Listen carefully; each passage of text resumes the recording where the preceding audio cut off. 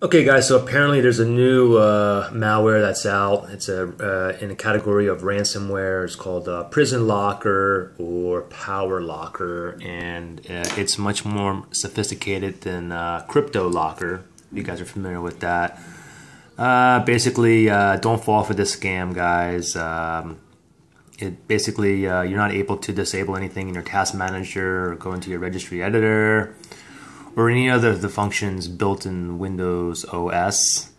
So I'm going to show you guys how to get rid of this quite easily, and this should be the very first step of you guys trying to get rid of this, opposed to going to the registry or downloading software. So we're going to do it completely manually, and what we're going to do is we're going to do a system restore, or a system restore point, basically going back in time to a previous point before you guys install this PrisionLocker or PowerLocker.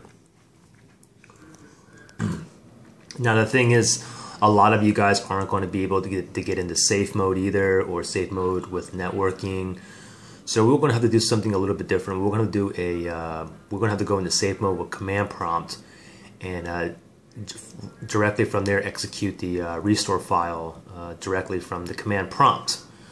So that's what we got to do. Okay, I'm using Windows 7. What we need to do is get into the advanced boot options, or what it's now called the Windows advanced options. And what we do to get in there, we just restart the computer and push F8.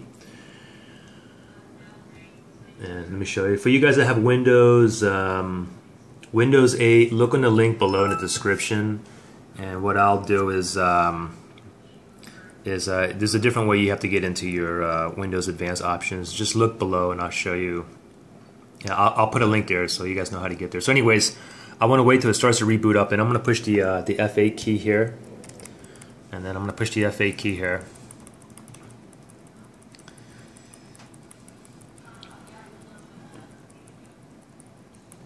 Okay, now that's pretty much it, and I'm going to wait. Okay, so here we go here, guys. Okay, watch closely, okay? So I'm going to go to, this is not going to work for you guys, for most of you. You're not going to be able to get into safe mode. You're not going to be able to get into safe mode of networking. We're going to do it this way. We're going to go safe mode with command prompt. Go ahead and push enter. Let this run for a second. And once it's done loading all the drivers, we should be able to sign in here.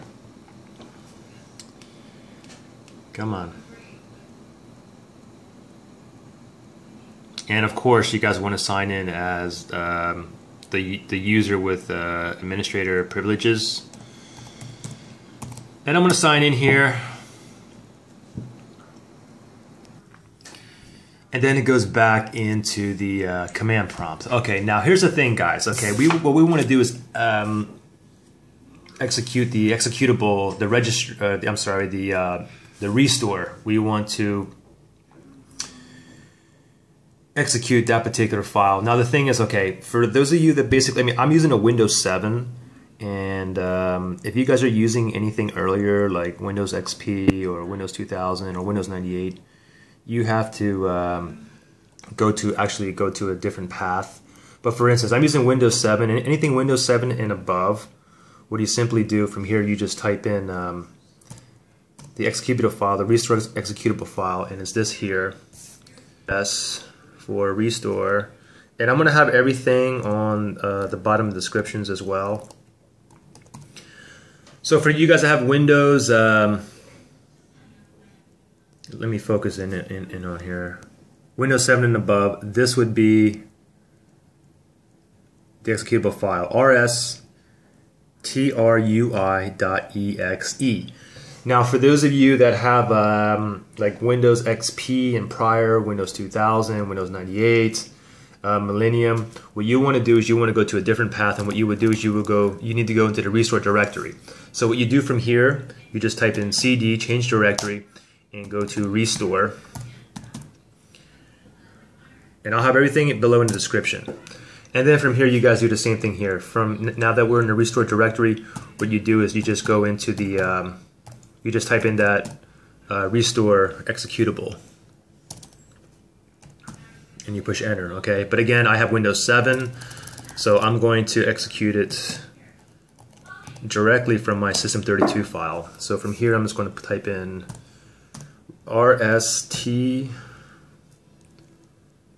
rstrui.exe. Oops. exe, and I'm going to push enter. And then there we go. Okay. Now I'm to the system restore. Now what I'm going to do is, after you get this page here, you click on next. And then from here, here's my restore points. Now some of you guys may not have restore points on here. If you don't have anything on here, what you want to do is you want to check on this, show more restore points, and hopefully you have something on here.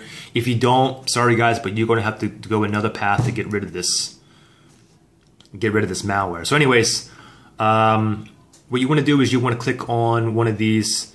You can see the dates on here. You have January 23 and January 16th. You want to check on something that's from before you got infected. So if you're not sure the exact date and you have some other restore points, you can go ahead and guess. You can try this one first and go ahead and click next. If it doesn't work, then you can do you can go back to this same restore screen here. Then you can click an earlier one as well. It's no problem. So anyways, so I'm just going to go ahead and click on the January 23rd. Then you click on next.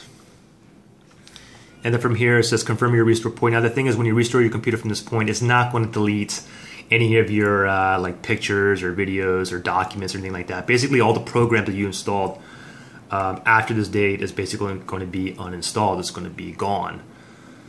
And once you guys do this, you can't revert back either. So just take note of that. And you just click finish.